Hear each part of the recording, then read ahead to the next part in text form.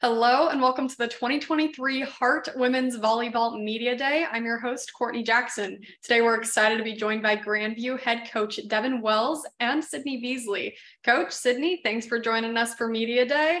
Let's go to you first, Coach. Year two for you coming up for the Vikings. Recap year one a bit for us, and how much are you looking forward to year two as a head coach?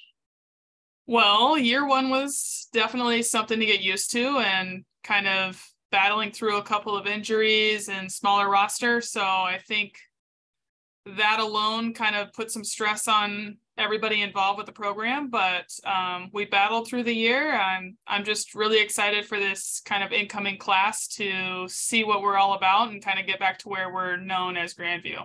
Yep. All right. And Coach, go ahead and introduce us to Sydney. Tell us what she means to your program, why you got her sitting next to you today.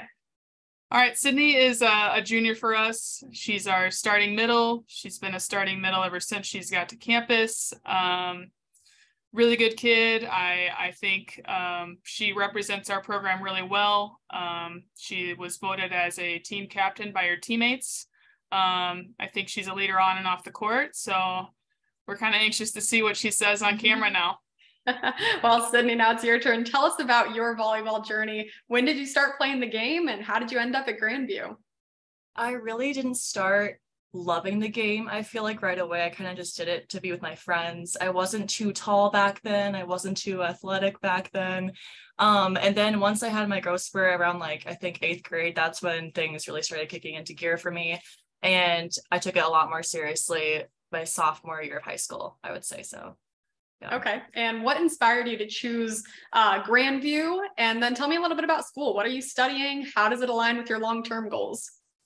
So I chose Grandview because I feel like I knew the coaches beforehand and I valued what they would be teaching us, on the court and stuff like that. And I also knew about the legacy that they had with this program. I mean, Devin, she played, McConaughey's been here for how long?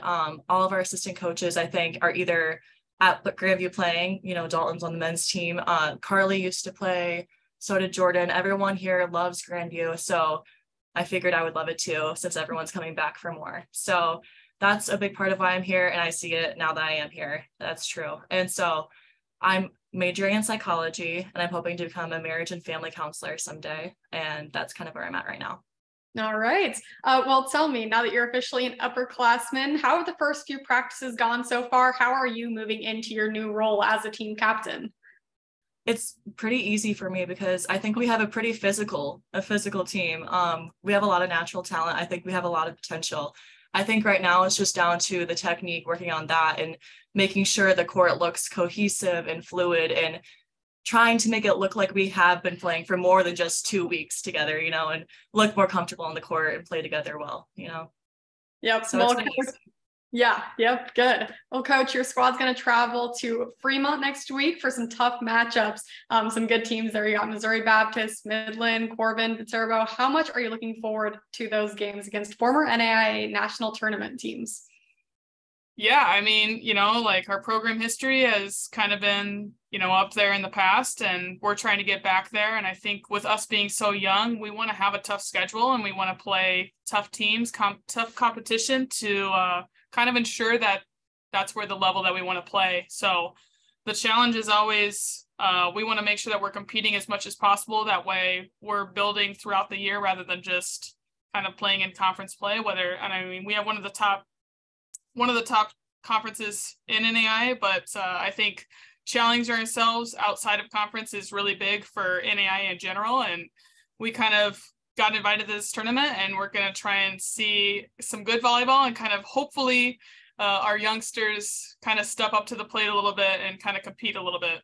Yeah. And Sydney, like your coach just said, Heart of America Conference is known for its high level of competition. How does that push you guys and motivate you as a student athlete, knowing that you have to show up for every game?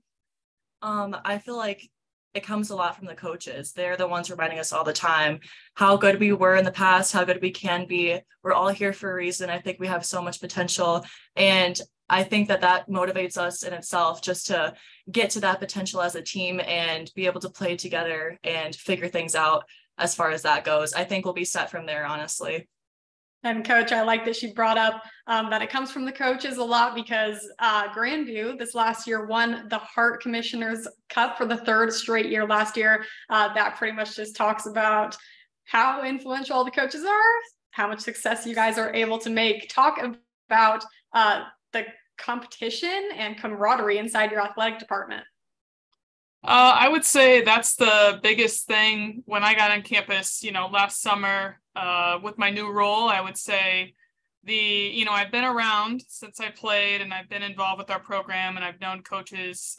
Typically, we try and get a lot of alumni to come back and coach. And I think that's the coolest part about our culture at Grandview, and kind of that one team, one family, or the Viking for Life logo, that's where I think the camaraderie of understanding colleagues and having a common goal of wanting to be better and wanting to be involved in each other's successes. I think that's kind of where we live as a Grandview University. So it's kind of, the championship lifestyle for, wrestling, building that, the football legacy, there's just a lot of colleagues around that really understand what it takes to be some of the top programs in the country. So I think that alone is just the mentorship on campus is really cool. And when it comes to your team, Coach, is there a word or a phrase that you guys are standing by this year? What are you using to motivate your athletes to push through the season? Our motto this year is cross the line. So kind of being bought in, and when we're on the court, we're on the court. When, we're going to school or we're going to classes, buying in with whatever we're doing. But I think right now, these little techniques and stuff, I think buying into the process and understanding kind of what we're looking for and how big of a step we can take by buying into the little things. All right. And you're familiar with the Hart from your time at Grandview, but also talk about how the conference has continued to grow and UC is going to continue to grow when it comes to competition each year. I've been around Grandview since we were in the MCC. So the MCC turned in the Heart of America. I think since I've been a part of the program, you can just see the development of teams getting better and really pushing each other. And we're one of the bigger conferences. So understanding that no night is an easy night.